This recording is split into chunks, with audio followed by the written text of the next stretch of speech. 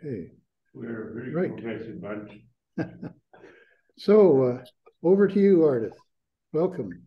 Thank you very much, Peter. Thank you, Guillermo, and the Rotary Club of Ladner. I'm pleased to be joining you today. I wish I could be there in person, but as I said earlier, Mother Nature has had different ideas, and the daffodils that were coming up in my garden last week are now under 2 feet of snow, and still snowing on the North Shore. So let's hope it quits soon. I'm very pleased to talk to you today about diversity, equity, and inclusion. And thank you to Peter for facilitating the Zoom presentation and allowing me to stay in my little comfortable house. What we're going to do today is I'm going to introduce you to kind of the history of where diversity, equity, and inclusion is within Rotary International, how it came to be, what we've been doing in the district over the last year and a half or two, and particularly Peter is going to assist me in the presentation, and he's going to talk about our district survey that we did around diversity, equity, and inclusion. And as you all probably know, Peter has fast become our district survey guru, so we're very thankful to him. We're going to give you some information, and then we hope that sparks a conversation within your club and within your friendships and your broader community. We're going to talk about creating safe spaces or brave spaces. We're going to talk a little bit about personal bias and how you discover it in yourself and in others, and what you do to challenge it. We don't see things as they are, we see things as we are. And that's something we need to remind ourselves about. We're going to be talking about bystanders and upstanders. And I'll challenge you to decide which one you are. We're going to talk about learning respectful engagement and learning the language around respectful engagement. So, in a nutshell, I'm going to introduce you to Rotary's DEI commitment, their guide for the future, and DEI's code of conduct, which is new and important, our member survey, and then some links that will be valuable to you for future conversation. So we're committed in Rotary to treating everyone with dignity and allowing everyone's voice to be heard.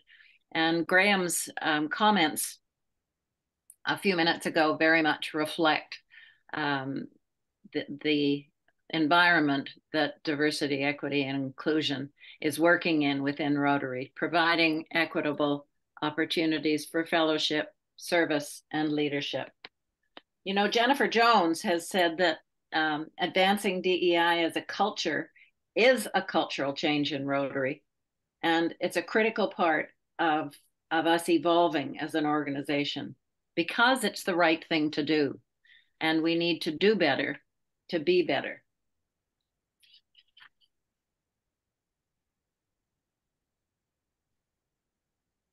So cultivating a diverse and equitable and inclusive culture is essential to realizing our vision, and in a world where people unite and take action to create lasting change.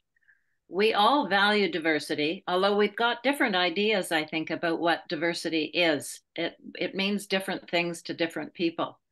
The reality is it's more than people with different colored skin. It includes the contributions of all people, of all backgrounds, with differences in ideas, thoughts, values, and beliefs. And in fact, that makes conversations that we have with one another much richer. We celebrate the contributions of all backgrounds. We strive to create an inclusive culture, and I know that a number of clubs in the district have done some really good work partnering in their communities so that each person has the necessary access to resources and opportunities and networks You know, we one of the things that happened to a lot of us during COVID was we realized that how much we appreciated meeting face to face and how much the fellowship of meeting face to face meant to us. And I think one of those challenges is now many of the clubs are looking for new venues to meet because for one reason or another, they're not able to meet in their previous locations. And one of the important things for us to be looking at is the issue of access. You can't talk about inclusion if an individual who's in a wheelchair or whose physical situation is limited can't get up the stairs or when there's no elevator. So these are things we need to think about. Our Rotaractors and interactors tell us that they don't feel that they have the access they need to the resources and opportunities and networks in Rotary. So we need to think about that as Rotary clubs. We need to create this inclusive culture so every person feels that they are valued and they belong. And I think it's that belonging that keeps us together. We attract members. The big challenge is retaining those members. And I think it's these feelings of being valued and belonging that help that. And in line with our value of integrity, we believe in transparency. So I'm going to just quickly run through the Rotary's Diversity, Equity, and Inclusion Guide for the Future and the 8 key themes that are driving Rotary's involvement. But before I go any further, I should tell you about historically how DEI came to Rotary. Diversity and inclusion has been around for a long time. But in 2019, the task force on DEI was formed within Rotary International. And the commitment that we've just talked about was discussed with a number of consultants, and RI chose PricewaterhouseCoopers to create a worldwide Rotary survey of Rotary clubs around the world. And there were 33,000 respondees. And from that, we thought, those of us who are working on diversity and at the district level, were thinking that a report was going to come out of what PricewaterhouseCoopers did. But in fact, a number of sort of kind of special, instead of one total report, a number of separate reports came out. And one of those is the Guide to the Future. The other one is a Code of Conduct and also individual membership surveys. So in terms of the Guide for the Future, the first one is that members, and we've talked about this, members are invested in making Rotary a more diverse organization and growing our membership and increasing our impact. I don't think there's a Rotary club anywhere right now that isn't concerned about growing our membership and increasing our impact. One of the great ways that we can do that is by forming partnerships in our communities. The second theme is that Rotary's current DEI policies and procedures vary from one region to another. Next slide, please, Peter. Leading to... Sorry, I'm having some... Are you? Okay, not to worry. Okay. It'll suddenly change. Anyway, this leads to, as you can imagine, inconsistent experiences for people, so that if they move from one region to another within Rotary, their experience is different, and that can create difficulties, particularly when we're in the early days of the policy. Members feel they don't have enough information or insight about our efforts, and the lack of member awareness about our DEI statement and training courses and webpage. So we will introduce those to you today and then hope that you will follow up on those further. 25% of the survey respondents don't know how to report discrimination or harassment at Rotary and felt there was the lack of a central place to report. And as a result, some instances go unreported. I think we all have been to Rotary clubs where somebody is kind of playing the clown or making inappropriate comments, and then this leads us to the issue of bystanders and upstanders, because if you're a bystander, you kind of stand there and don't do anything and don't say anything, and just kind of let things float by. If you're an upstander, you speak to the president, who speaks to the individual. And if it continues, there's I'll show you in a minute, there is a code of conduct and a URL that people can contact, where specialists at Rotary will provide advice around the code of conduct.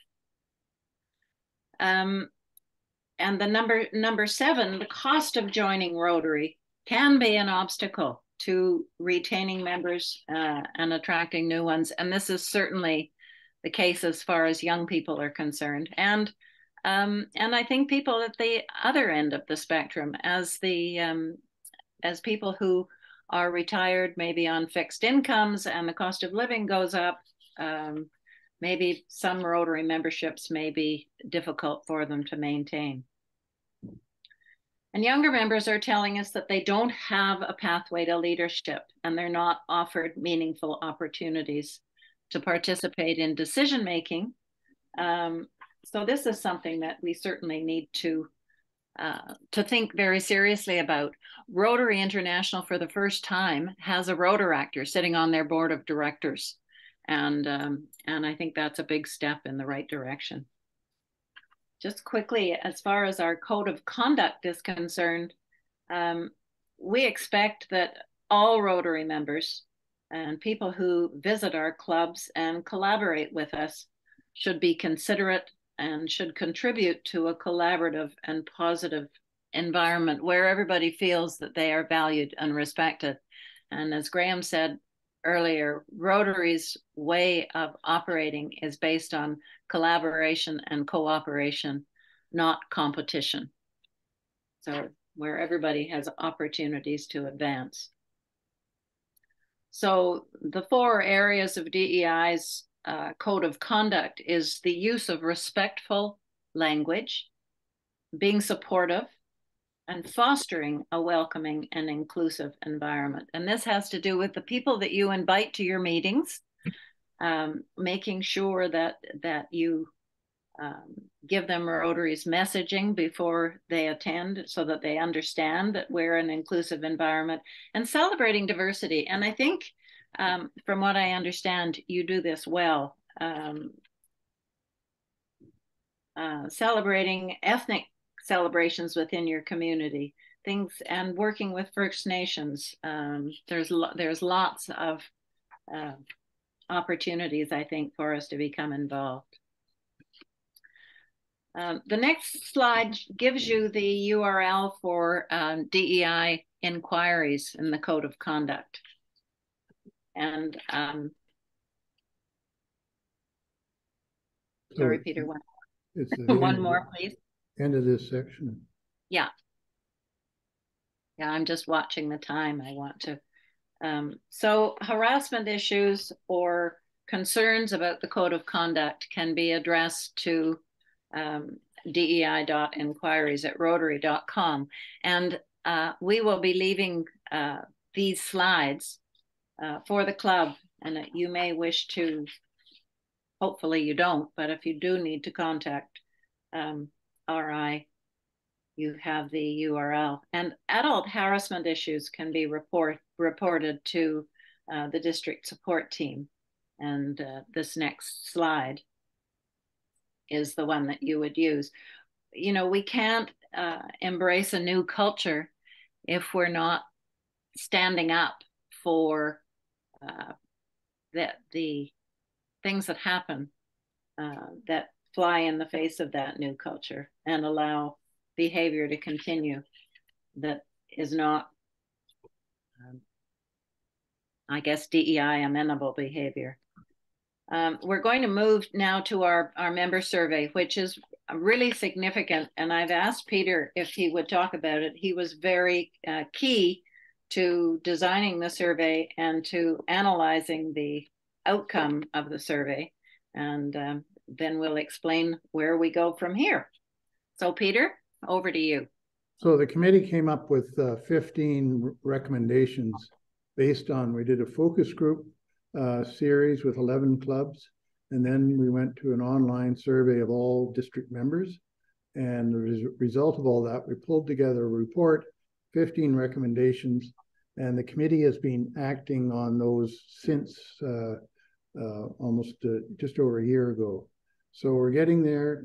We're aiming to work on a consulting process or agency, if you like, to go out to the clubs and support them working at their pace to move ahead without sort of kind of destroying what we all value in Rotary. So each club has to decide how it's going to do that. But with that, you know, a typical communication process is you start with awareness and people move up to understanding and commitment and then action when they kind of commit to it. So that's what we were looking for. And then I was pleased to say in the survey, at least those who responded, that a lot of people are committed to DEI, not just aware and understanding. And so there's self, and then, but then the people responding, looking at other people in their clubs, do they feel that they're committed or understand? So that's a fairly positive result, again, based on those who responded to the survey. But, so it's encouraging, but there's still a lot to be done. There's 49 clubs, and we will work with them all. Sorry. So out of the survey, so the top 5 factors to assess diversity, a club might look at age, and that's, you know, older members, but also younger members, and the lack of those, or too many. I mean, a balance of age. And we have to look at that seriously. We all understand that, but that's what the survey said from the members. Ethnicity, again, we all understand that, but we could be doing more in that area. What does our community of South Ladner, if not Ladner, look like? What's the makeup? And that's something we would address as a consulting team about how to go about finding that out. What does your community look like? Some of you in this room have a very good knowledge about Delta, and so would be able to advise on what our community looks like and where there are gaps. Gender, same thing. There's still that not that quite balanced. I don't know if it'll ever be perfect, but we could deal with have more members who are women. Ideas, of course, and occupation, and those other aspects. Ardath mentioned the physical ability and so forth.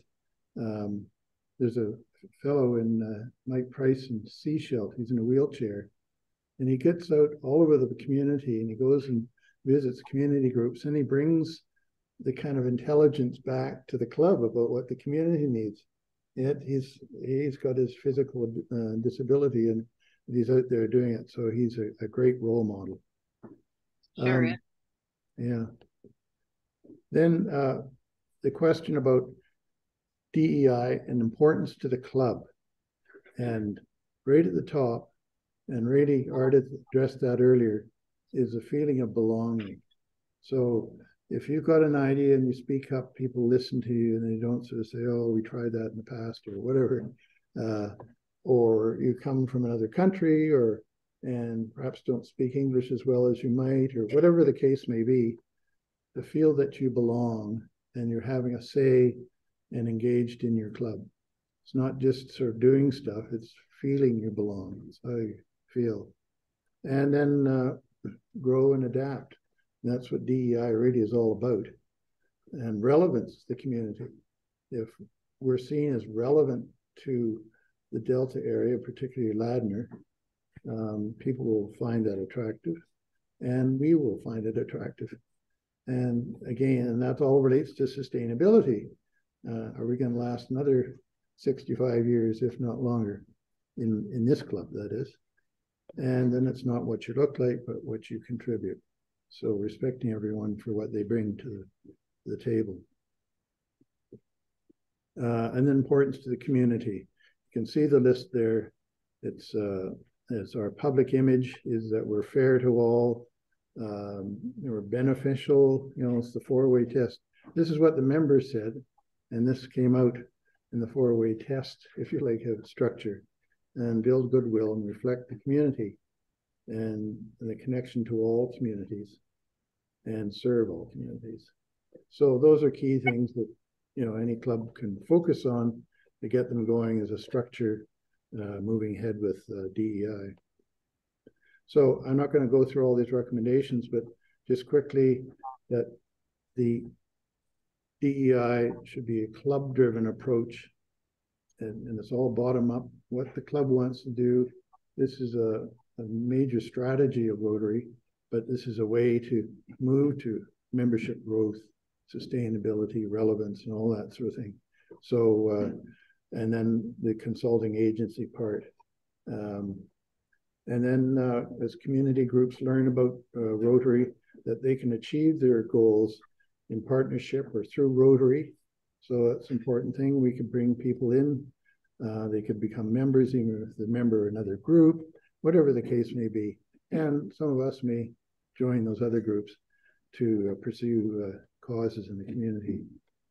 And again, the match the community profile and celebrate culture and recognition, outreach, going out and joining various events in the community and celebrating, in addition to the Ladner Pioneer May Days, doing other things with other groups and inviting them in. Oh, there's Wilbur. What's he doing here? Popped up. Wilbur. Anyway, it's being recorded, Wilbur. And so to go out and do things and also bring people in around cultural events. It might be Diwali, or it might be some other community or cultural event, and do more of that. And then opportunities to learn about DEI. And just as Ardath stressed, don't just be a bystander, be an upstander. And reducing those costs and increase flexibility. Tawasin Club has rejigged everything. Meeting now on Thursday mornings at the golf club without breakfast, $10, right, per meeting, and their membership's growing. So well done to Tawasin.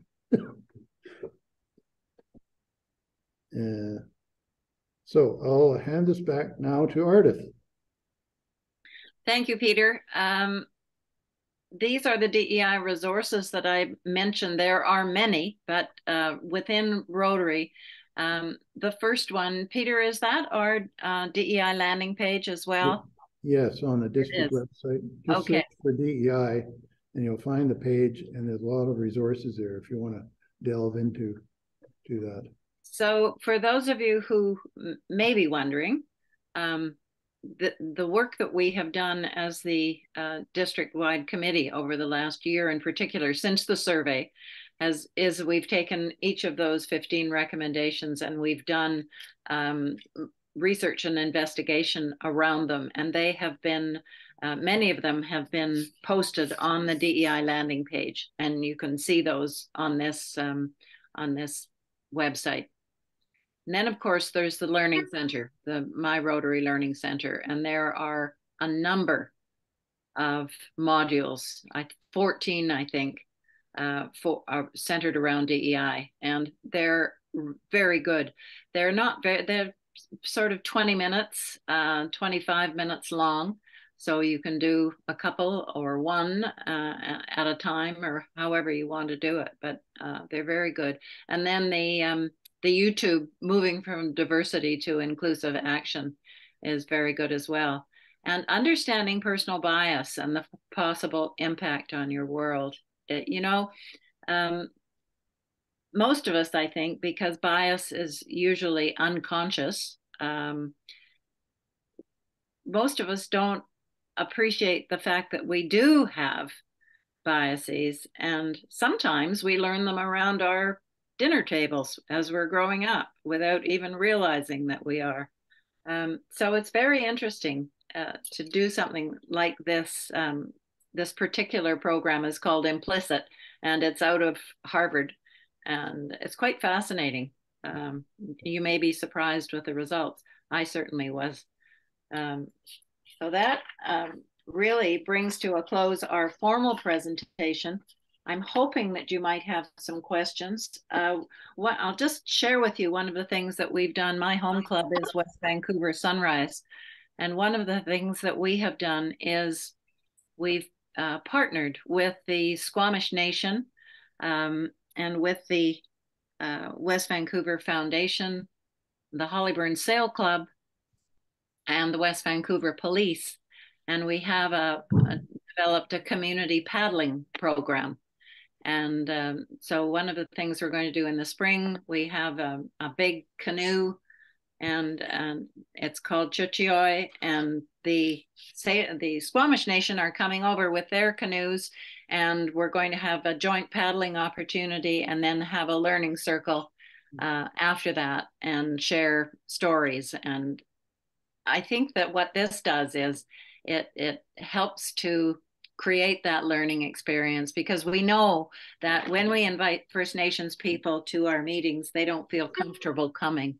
And I think doing the outreach and meeting with the community groups is the way to share our diversity, equity, and inclusion experience. So thank you very much, Guillermo. I don't know if we have time for questions, but we certainly do, at least for a few ones. So I am opening the floor. Any questions?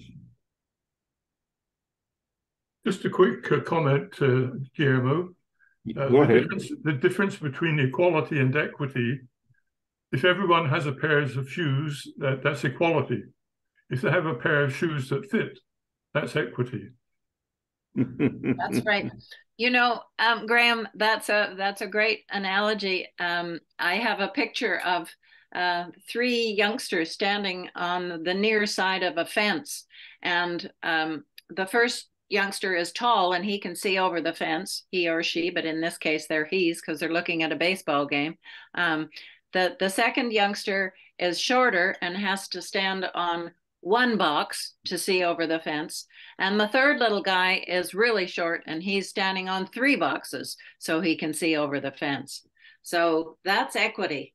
Yeah. Equal fairness. So yeah. It's not equality. Equality is equal, and it's not equal, but it's certainly equitable. So thank you very much for that question. That was a good one, or for that comment. Yeah. Okay, I am calling on Dennis to thank our speakers. You don't have the card? You need the card. Oh. Thank you, Ardath and Peter, for a great presentation. Speaking on sort of my own personal, I'm still in the corporate world, and it was Raymond James, and we have a whole diversity, program. It's expected now. It's expected in the corporate world. It's expected in the service world. It's expected in the service club world. So on behalf of the Rotary Club, we want to officially thank and welcome to Ed too. He's still on. It's not what we give, but what we share. Thank you for being a part of our program. We appreciate that you took the time to share your knowledge and talents with us. Our contribution will be made to the Rotary Foundation Polio Eradication Campaign to recognize your presentation to both Peter and to Ardath, to our club. Thank you. Thank you very much, Dennis. Yeah. And before going, I'm going to call on our judge, incoming President Brian Cole, to go around for happy and sad dollars. We end the recording. Oh, you can end the recording, but I want them to stay until. Okay, so carry on. Brian?